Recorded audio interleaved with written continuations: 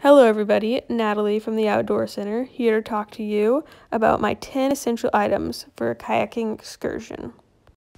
Alright, so first and probably the most essential item of any sort of kayaking trip is a life vest.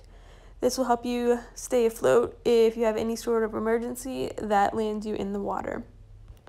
Life vests are especially important for colder bodies of water, which could cause your body to go into shock upon entry. Second most essential item, a paddle, because you're not going to get anywhere without this. The third thing you'll want to have along is a first aid kit.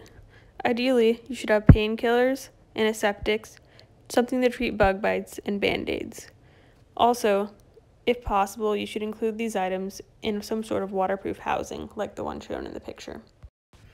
The fourth thing you'll want to bring is some water to drink so that you don't get dehydrated, and something to eat. Because if you're anything like me, you don't want to get hangry. Essential item number 5 is a paddle float. A paddle float can be used to assist in the re-entry of a kayak after the event of a capsize. After falling out of the boat, simply insert the paddle float onto one end of the paddle and then blow it up. Once inflated, the paddle will be rather resistive to penetration into the water. Thus, by placing one end of the paddle on the water and the other on the boat, the kayaker can hoist themselves back into the boat. Item number 6 is a tow rope. This can be used in case of emergency where a kayaker is unable to paddle, or if you just want to be lazy and make your friend drag you along. Item number 7 is an emergency communication device. The best option would be something like a Garmin Mini, which is waterproof and can communicate via satellite when there's no service. If you don't have a separate emergency device, your cell phone will do. Just make sure it has some sort of waterproofing to it, like a Ziploc bag.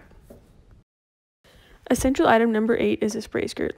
A spray skirt keeps you dry by keeping rain or splashes out of the kayak. Additionally, it creates a nice warm area inside of your boat for when it is cold outside. Item number 9, waterproof storage bag. This is useful for keeping things like extra layers or your sleeping bag dry. Finally, essential item number 10, a fishing pole, because you never know when you might stumble upon some fishies. Alrighty folks, that's a wrap. Thanks for tuning in.